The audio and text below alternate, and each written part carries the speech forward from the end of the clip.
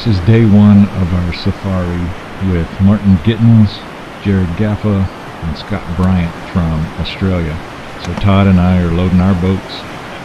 The Aussies are loading their boats just out of view. We are going to go out onto a reef structure, some rocks, and see what kind of trouble we can get into. They've got some pretty cool ideas for what they want to do, and conditions are ideal. Oh, kia ora, all my followers and friends. Today we're down here at Corpus Christi with my friends Tod and Scott and Jarrod and Glenn, and we're going to punch through this massive surf and then go catch some fish. Gotta love these guys, they got a great sense of humor. We got our first kingfish. Saw something smack the surface and threw the little chrome jig over there, and it got smacked. It just sat there for about a full minute, couldn't reel it in, and then it finally took off. And I'm pretty sure it's a kingfish. He just doesn't know to go make a long run yet.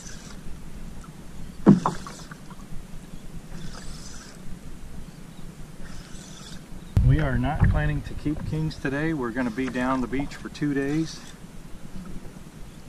Ooh. Really good fish.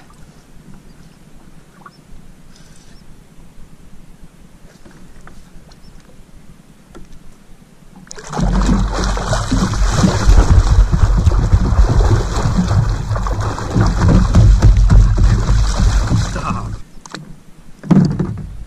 All right, guys. First little king.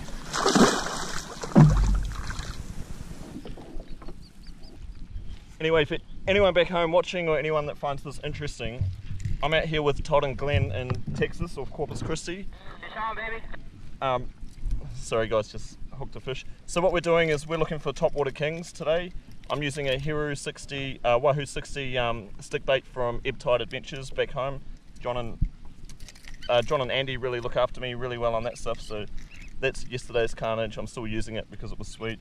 I've crushed all the barbs because it's a pain in the ass with these fish. I'm not really trying to catch them anymore, I'm just trying to hook them and send them through the air. But so what we're doing is, well, what I'm doing is I'm using the side scan. I can actually see these fish swimming, so I know which way I'm casting, and I'm looking for anywhere where there's like a bit of a flat and then a rock kind of come up and it's pushing the bait kind of like right next to me at the moment, and there's fish chasing them, and you can actually sometimes see them if you look down.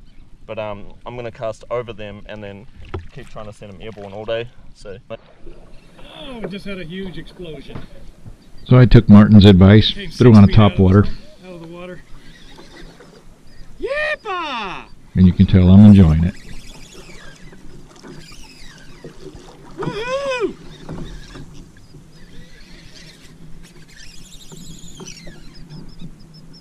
Oh yeah. Topwater is the way to do it.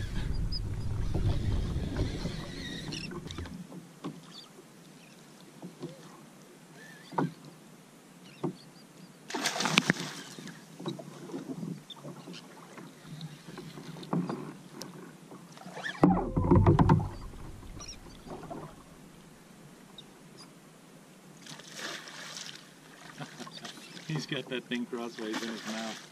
He was sold. He just spit it out. He's got it on the edge. Yeah!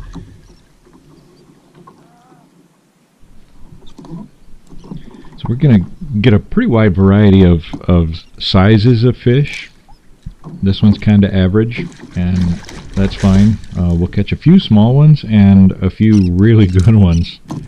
So it'll be a good adventure today. A little better fish.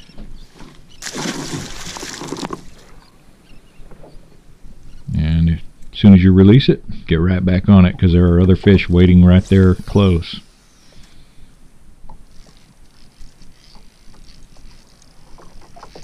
You see I've got a different style of retrieving. I wanted to try something a little different than the other guys and see how it worked, and it was working just as well as everybody else's style.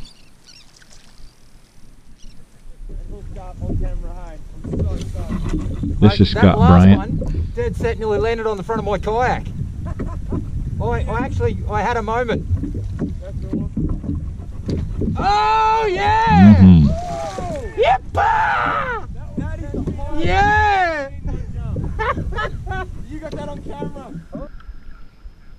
This is Jarrod Gaffa. Magical.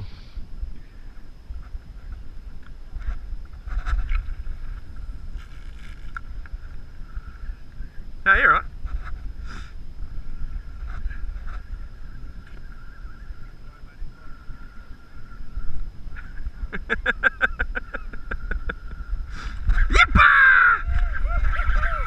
Got that on camera! His hang time then was ridiculous!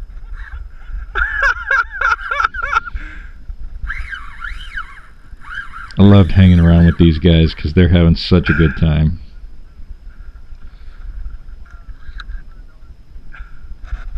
I also offer private lessons to your female clientele.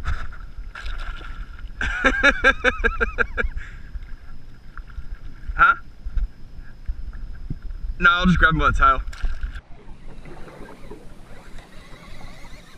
Got a second one on top water. I had a giant fish blow out of the water chasing this lure. He came a couple of feet up into the air. And this one's a good fish.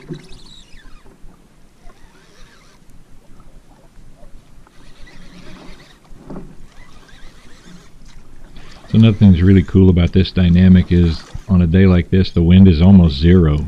And you can hear each other talking for hundreds of yards. So it's kind of cool. You can carry on a conversation way out across the water.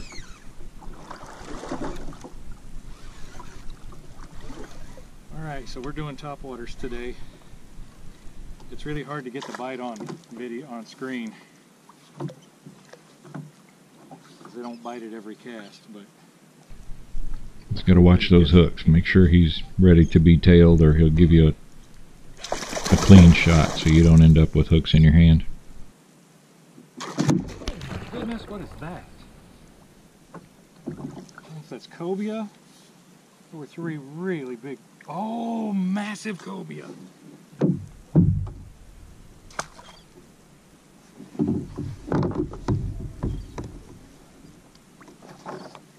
Get the kaboku.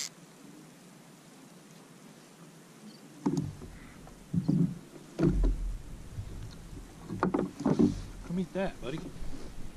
Yeah, those cobia come and go really quickly. I would really like to catch them, but they disappear from view. You don't know where they're at. Kind of have to take care of your fish first. Eat that jig, man. Don't have this one just yet.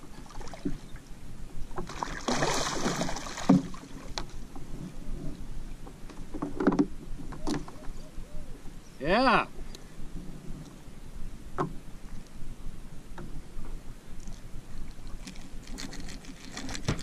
This little guy's not much to look at, but all of them on topwater are hilarious and they're fun to catch. There we go, another pretty one. So now I'm just hoping that those cobia will come back around.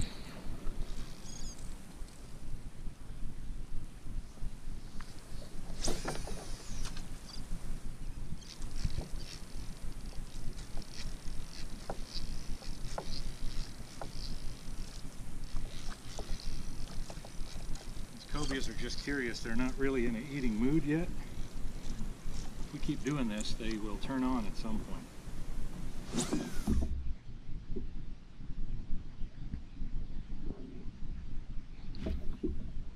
Marty's just got a gift for this kind of thing. He's always hooking fish on this style.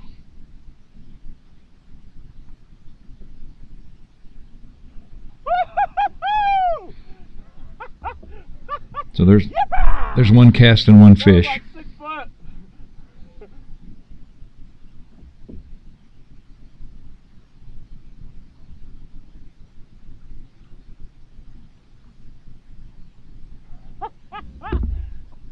Cheered up.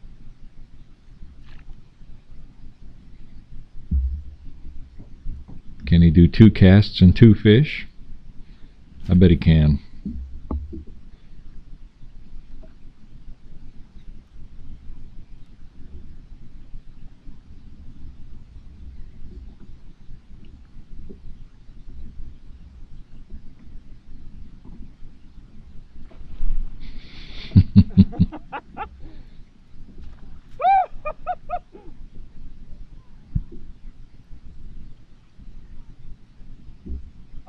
cast at the moment. How about blow-ups 3 casts in a row?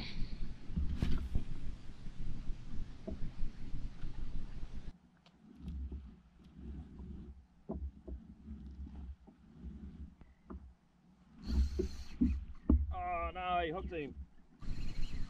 And Marty's got to be the only guy in the world who's not happy when he hooks a kingfish. He just wants to see him blow the lure up.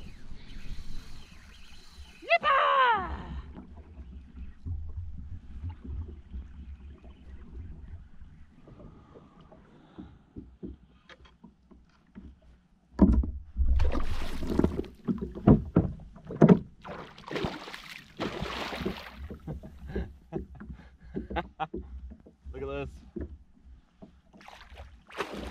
Already lost count how many this morning in top water. Another flying chainsaw. Come on, king.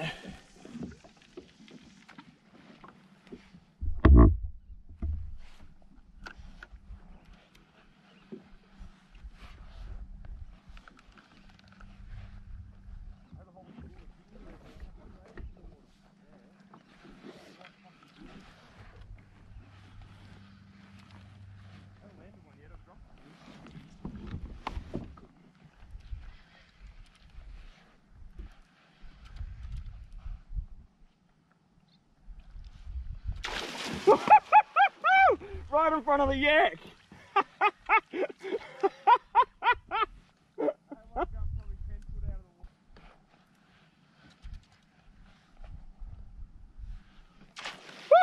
Another one.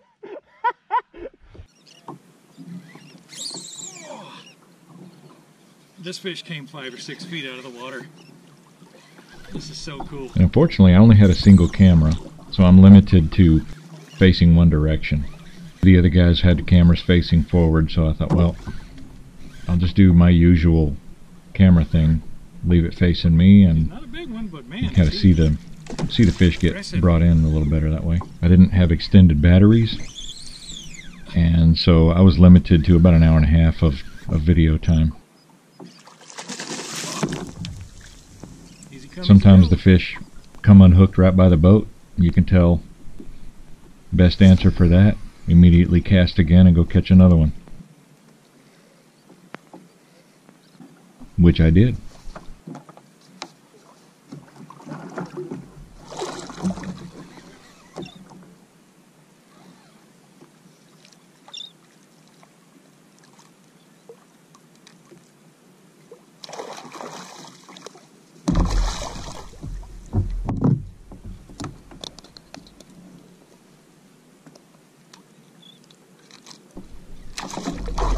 Just be careful when you're unhooking them, because when they're flapping around, they will hook you with the other for a trouble. topwater king, I'll take any topwater king, little bitty guy.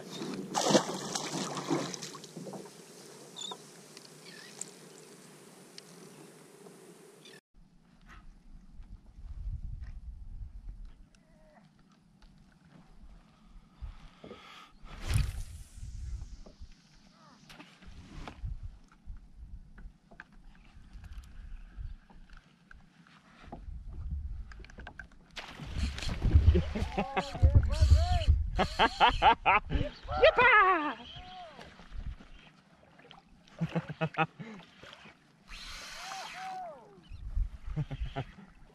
That was a good hit.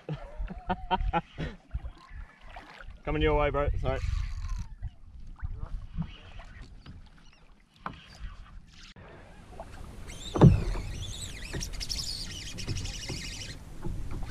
This one's feeling like a pretty good fish. Oh, I think he just let If go. I can keep him on the hook. Nope.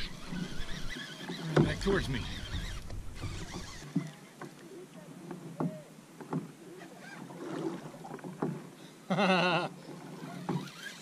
What do you think of Texas?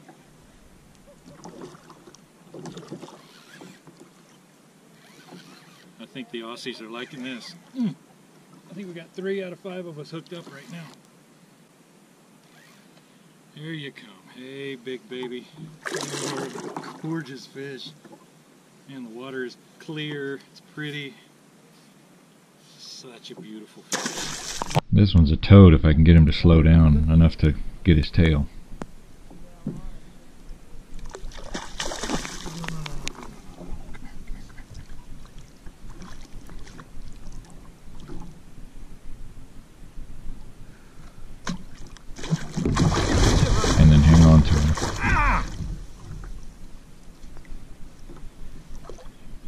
Ah! Good fish. Yeah, we weren't keeping fish this day, but if you were going to keep one to get mounted or something else, this is a pretty good fish. We are recording. Double check, make sure we're recording. Good. Because this is a good fish. Oh, dude, don't.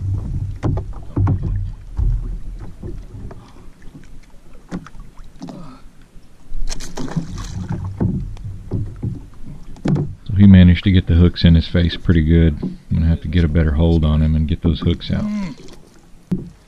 There you are, guys. What a beauty. Hey, Todd.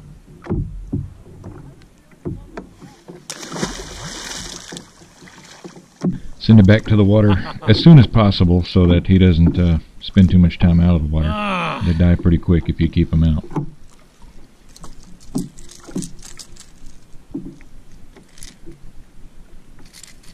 But from there, check your bait, make sure it's okay. Go get another one.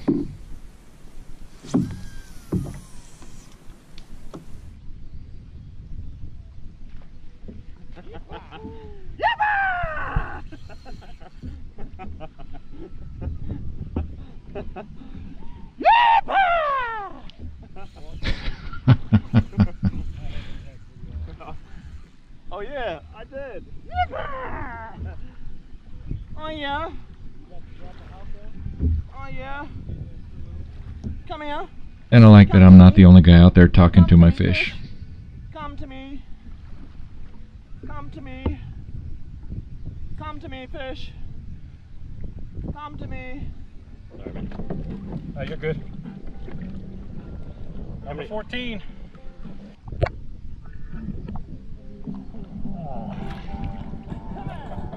I'm losing lures and stuff today. Oh, that's no good, man. Should we go home? No. I'll tough it out this time. How come you've only caught 14 today? I was playing with topwaters. Oh, yep. Understandable.